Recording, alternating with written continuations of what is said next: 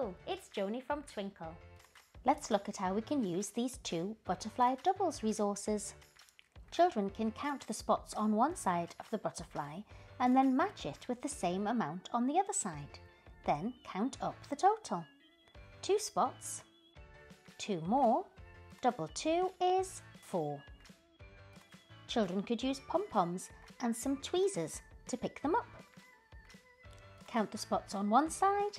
Now match up the same amount with the pom-poms on the other side. 1, 2, 3, 4, 5, 6. Double 3 is 6.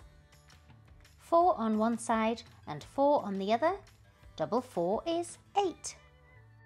If you have different size pom-poms, children could even try matching up the pattern more carefully.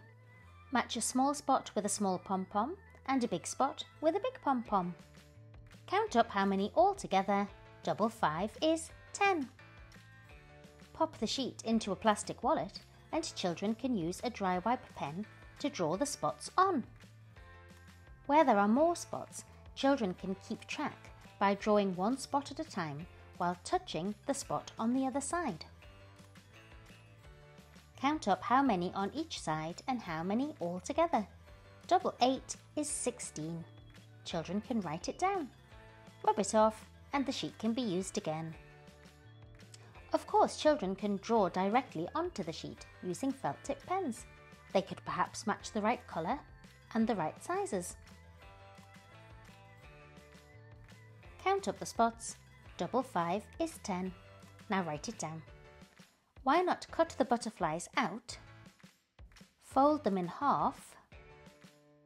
Now use the butterflies as a quick check. What is double 5? Can children remember? Open it out to check.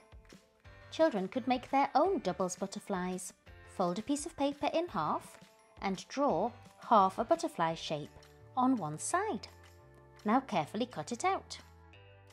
Open up the butterfly.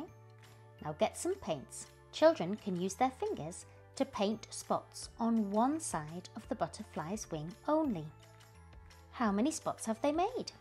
Now fold the butterfly carefully in half, pressing down.